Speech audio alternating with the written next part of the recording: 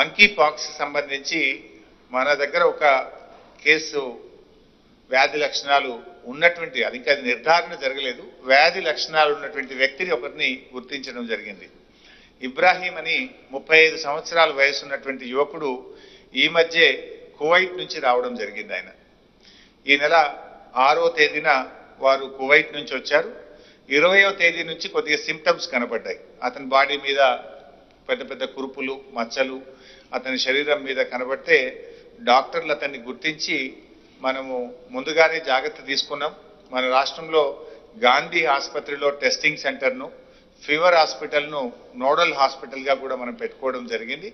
So అతన్ని fever హాస్పిటల్కు shift చేశాం. గాంధీలో కూడా టెస్ట్ చేస్తున్నాం.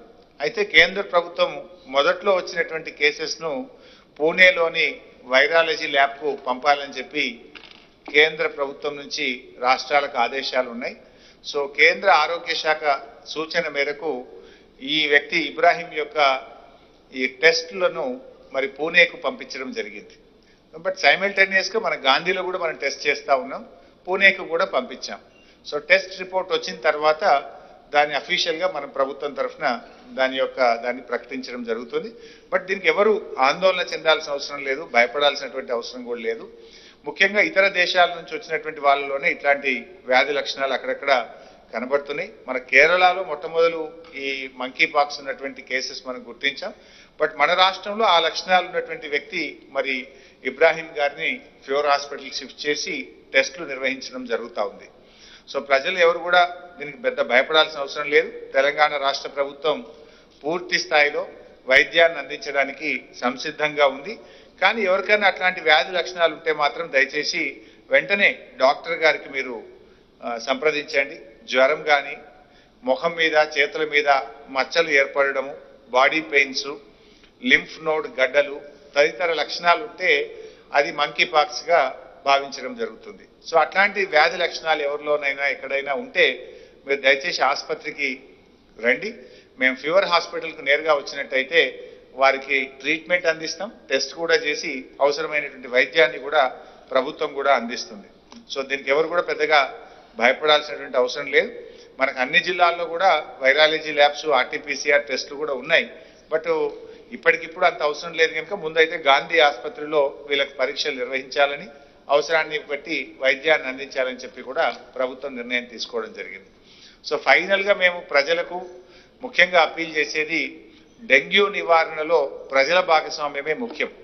ప్రభుత్వం తరఫున మేము యాంటీ లార్వా యాక్టివిటీ చేస్తాం, ఫాగింగ్ కూడా పెద్ద ఎత్తున చేయాలని చెప్పాం.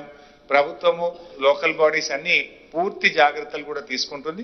ప్రజలు కూడా సహకరించాలి. ముఖ్యంగా స్లమ్ ఏరియాస్లో, థిక్లీ పాపులేటెడ్ ఏరియాస్లో, అర్బన్ ఏరియాస్లోనే ఈ డెంగ్యూ ఎక్కువగా విజృంభించేటువంటి అవకాశం ఉంటుంది. సో దీనికి ఒకే ఒక్కటి యాంటీ లార్వా యాక్టివిటీ చేపట్టడం, నీరు నిలవకుండా ఉండకుండా చూసుకోవాల్సిన బాధ్యత ఉంటుంది. ప్రజలు కూడా తమ తమ ఇళ్లను శుభ్రంగా ఉంచుకొని పరిసరాల్లో నీటి నిల్వ లేకుండా ప్రభుత్వంతో డెంగ్యూ నివారణలో సహకరించాలని చెప్పి ప్రజలందరికీ కూడా విజ్ఞప్తి చేస్తున్నాం. ముఖ్యంగా ఈ సీజనల్ డిసీజెస్ కూడా బాగా తగ్గినాయి. ఇవాళ మిషన్ భగీరథ, పల్లె ప్రగతి, పట్టణ ప్రగతి వచ్చిన తర్వాత మీరు గతంలో గమనిస్తే ట్రైబల్ డిస్ట్రిక్ట్స్, మారుమూల ప్రాంతాలు, గిరిజన గోండు గూడాల్లో చూస్తే మంచం ఎక్కిన పల్లెలు అని మీరే బాగా వార్తలు రాష్ట్రాలు పెద్ద పెద్ద స్టోరీస్ టీవీల్లో వచ్చేది. మీరు చూస్తే గత సంవత్సరం కానీ 2-3 సంవత్సరాలు ఇంత వర్షాలు పడ్డా కూడా ఈ పల్లె ప్రగతి, పట్టణ ప్రగతి, మిషన్ భగీరథ ఫలితాలు మనకు స్పష్టంగా కనబడతా ఉన్నాయి. సో చాలా వరకు మనం వాటిని నివారించగలిగినాం. బట్ ఇంకా కూడా ఈసారి కొంత వర్షాలు పడి అక్కడక్కడ కొంత అవుట్ బ్రేక్స్ ఉన్నాయి. కొన్ని చోట్ల మిషన్ భగీరథ పైప్ లైన్లు పగిలిపోయినాయి, కొన్ని చోట్ల పెద్ద ఎత్తున బురద వచ్చి గ్రామాల్లో రావడం జరిగింది.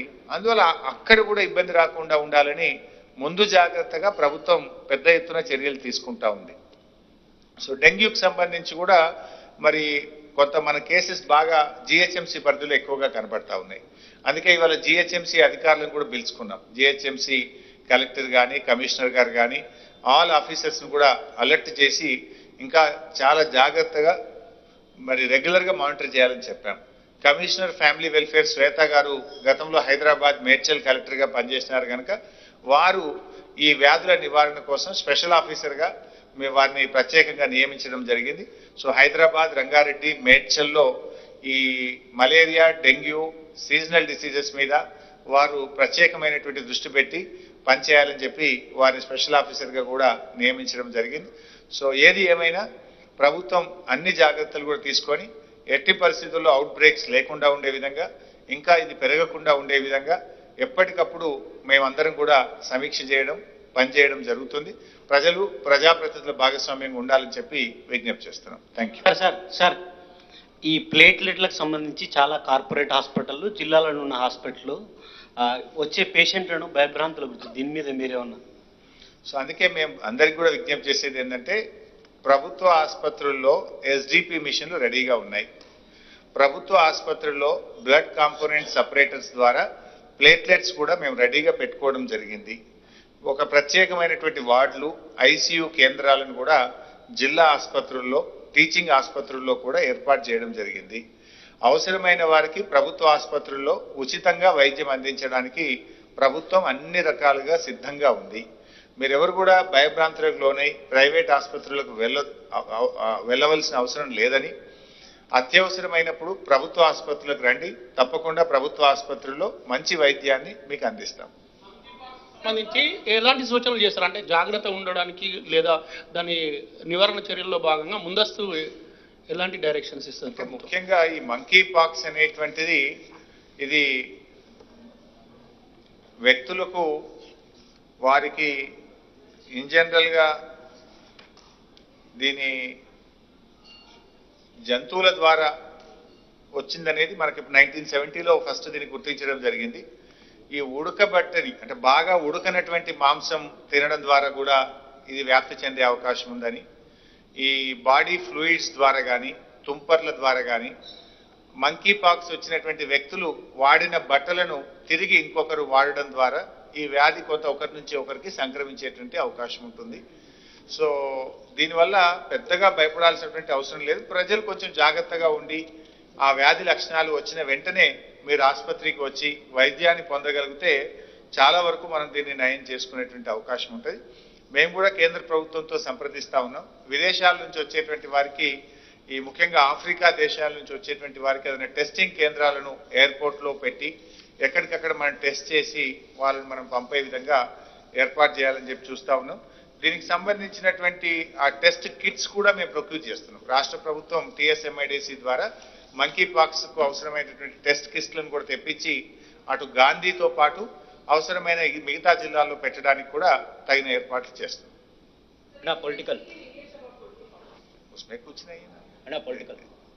గవర్నర్ గారు ఢిల్లీలో మాట్లాడుతూ కేసీఆర్ గారు అమ్మా, I will not speak about politics. మాట్లాడితే ఈ సబ్జెక్ట్, ఇది public interest subject. You know, always politics will prevail. Sir, Bhadradri Kothagudem, Mulugu జిల్లాల్లో మలేరియా కేసులు బాగా పెరుగుతున్నాయి.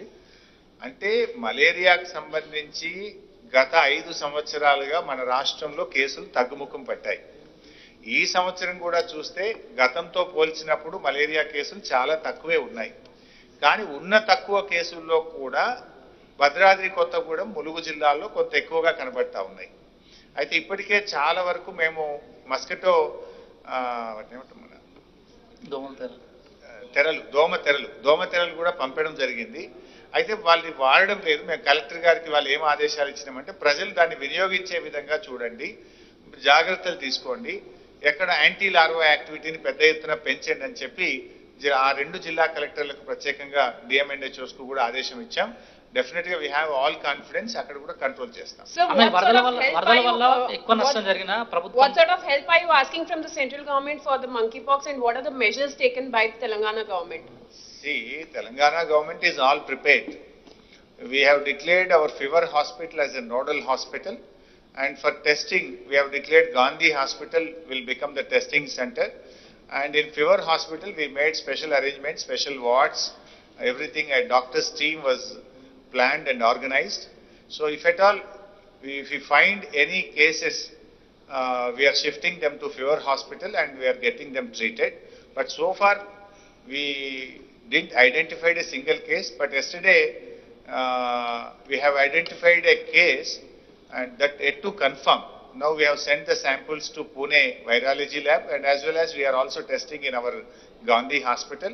by tonight or tomorrow we'll come to know whether it is monkeypox or not, but whatever it is. But the government is fully prepared and the machinery is geared up. We have procured the testing kits and we have prepared the hospital also. Will there be increase in screening at the airport after this suspected? So for that we are requesting Government of India, it's a central subject. So particularly people coming from African countries and Gulf countries, the cases are coming. If we look at in Kerala or also the trends worldwide, it is looking like that. So we request Government of India to do the testing in the airports. So how about the contacts of the suspects, sir?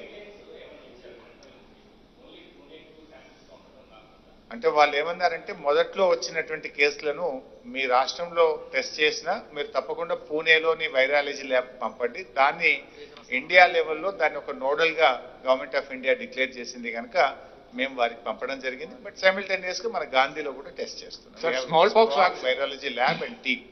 So how about the people who came in smallpox contact vaccine. with the suspects, sir? Smallpox vaccine plays a crucial role in prevention of monkeypox. But that smallpox vaccine stock is not available. Any plans to procure it, sir? No, we have stock. If any shortage is there, we'll procure immediately. So how about the people who came in contact with the suspects, sir?